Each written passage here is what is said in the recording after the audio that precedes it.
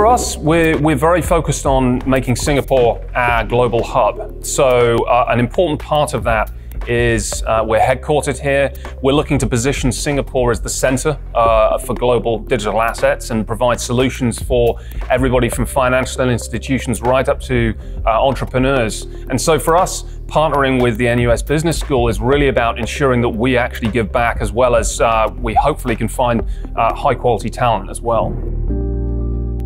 I'm David Packhan. I'm the founder and CEO of Chintai, which is a digital asset securities firm. And we're working with the NUS Business School to provide educational opportunities for the MBA students to really ensure they get the most out of understanding how to get a career in fintech.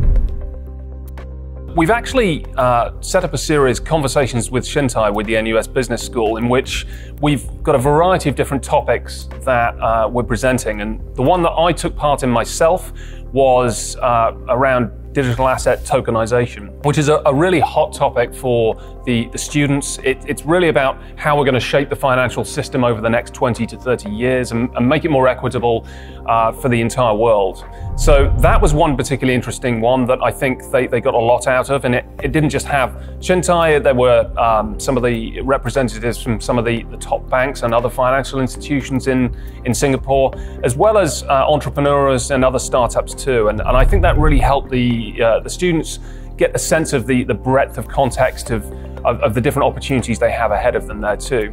Outside of that, then we had a variety of other sessions that covered topics like compliance, as well as other disruptive aspects within this. And I think all of that is about really enabling them to get the most out of the sessions, and when they actually graduate, they're going to be well placed to understand exactly what their niche is and what they want to get into. If you therefore look at the NUS Business School and the students, we are in a continuous fight for talent to try and find the absolute best people with the right maturity, motivation, who can contribute to our journey and then eventually potentially form their own companies as well in the future. So for us, that opportunity to actually get involved with them early helps us to actually potentially find future talent too.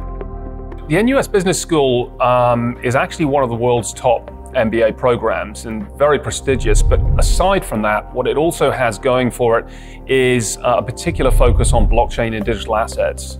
Just recently, CoinDesk rated the National University of Singapore as the top blockchain school globally. So with that said, it really was for us an absolute no-brainer to not only partner with them, but continue to partner with them in the future as well.